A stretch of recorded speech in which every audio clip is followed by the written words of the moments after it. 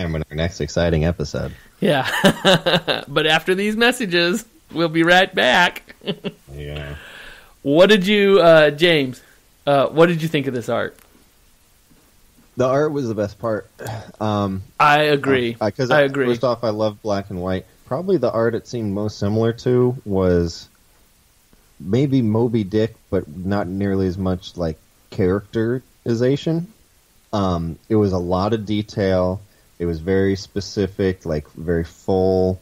Not very splash pages. It was pretty white on the white black. Like there's definitely some black and white art where it goes more on the black side.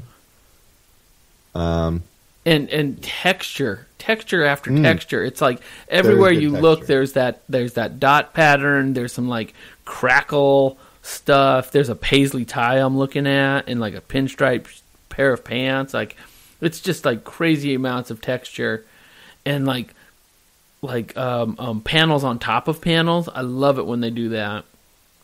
Yeah, the paneling is really good. We talked about like with the light bulb scene and how he like layers dialogue, and the layout is very well done. Like it keeps you moving. It could have been pretty dry if it was just like a 16 panel square.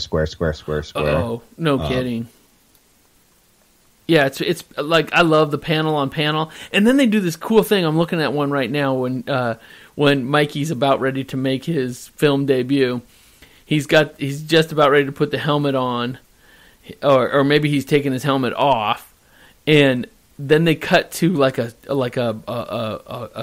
well, on the same page they show a small television screen of the reveal. And it's got lines across the television scene like you're watching it on an old black and white television. I think these little touches just make this book so good.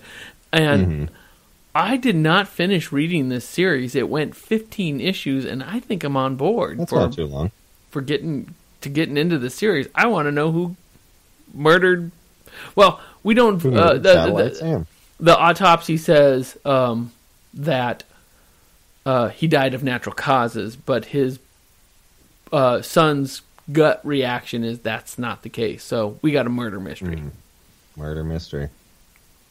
So, James, did we find your new favorite comic?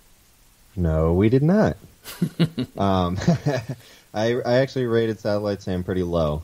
I guess mostly because I didn't care about the plot until the last 3 pages, and I didn't care about any of the characters.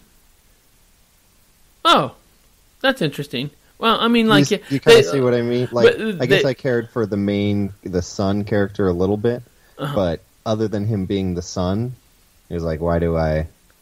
like, the characters never went in deep enough for me to be like, oh, this guy. And the plot of him being late, it's like, all right... Yeah, they kind of. But when the murder happened, and then when the sex stuff happened, those 2 reveals like made me maybe want to read future issues. But they came so late that like the first issue itself it wasn't so strong. It wasn't so strong, and it was a tough read, right? There was a lot of bouncing around. You had to figure it out. You had to figure it out. So then when you figured it out, it wasn't like, oh, right. It was like, oh, because there's a we didn't talk about this, but there's a lot of television jargon as well. Yeah, there's a lot of stuff that the writer expects you to know, like television jargon from the 1950s. Which, I mean. I'd say most people do know a lot of it. Yeah, I mean, like you get through it. You can figure it out. Yeah, you get through it. But if that's not your bag, then it's not going to be your favorite comic. But if you're willing to read your comics twice, or maybe you're smart enough to get them on the first time. I had to really like slow down and really digest this. So you ranked it. So I ended up ranking it 29, behind Thief of Thieves and ahead of Rotten. Well, Rotten, right. Well, okay. Well, next Not at week. the very bottom. There's always next week. There's always next week. We can hope for the next favorite comic every week. It would be kind of funny if you happened to have just like introduced them in the order that every time it was better and better. What do you mean? So like right. now, Like at very bottom each is week. Autumn Lands and Justice League. So if like our first episode was Autumn Lands and then second episode was Justice League, And I'd it be like, was- hey, it's a better one every week. Every week. That would be cool. I wonder what the Matrix is on getting that right. Yeah. I could probably bet on horse racing or something. All right, next week. Is it a cowboy? No, it's Is it a comedy? it's a superhero. Superhero. Larry, did you see Justice League? Not yet. Me either. I've heard some back and forth reviews. I won't go there yet. But I did see Maybe next. last week. We already did Justice League this year. With Last Geoff week- Johns and Oh. Jim Lee. That's right. Last Go week back and listen to it, people. episode, I'm going to just guess and say 60. 64. Next week, Thor, God of Thunder, Volume 1. These are tons and tons of Thor have just been uplinked onto Comixology Unlimited. Lots and lots of Thor. And this is a particular run that I really, really enjoyed. It's called Thor, God of Thunder, the God Butcher. And we're going to read... Butcher. That's a great name. We're going to read issue 1. It was written by Jason Aaron with... Oh, we know him. Yeah, we've read some Jason Aaron. I'm trying to remember the book. What did we read? Jason Aaron. We'll come back to that. Assad Ribic does the art. Art's fantastic. And it was published by Marvel Comics. Came out in 2013, I think. Oh, sweet. And so it's recent, and if you're a Thor fan... Star Wars. He did Star Wars. Star Wars. Thank you very much. And he's still writing Star Wars. He writes all the books. He writes a ton of books. Scalped. Yes. These are This is Scalped. so we've done 3. We will have next week have done 3 Jason Aaron books, and we've done 3 Matt Fraction books. How about that? Oh, that means this has serious potential. 3 3s. Thor, God of Thunder, the God Butcher, just up on Comixology Unlimited, so you're not going to pay for it. And I know that you're going to download. Well, they only let you download the entire, like, the first 5 issues. Oh, what a shame! And you will finish this. This was a great run. The hooks at the end. So come back next week. But before that, right. I have a special mention.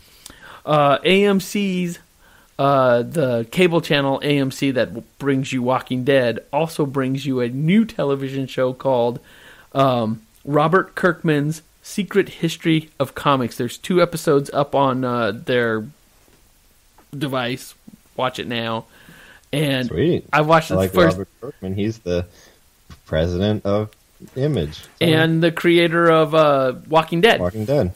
The first issue, the first episode is all about Jack Kirby, Stan Lee's rise in fame of Marvel Comics.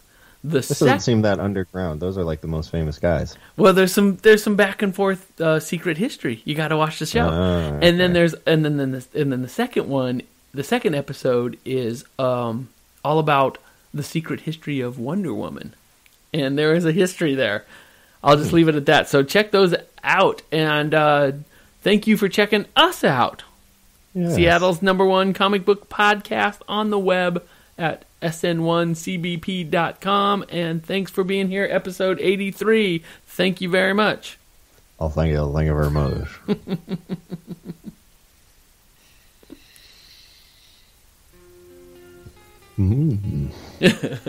Oh, I can't tell if it's the chords, but like, a couple crackles tonight, but yeah, not nearly as bad as last week.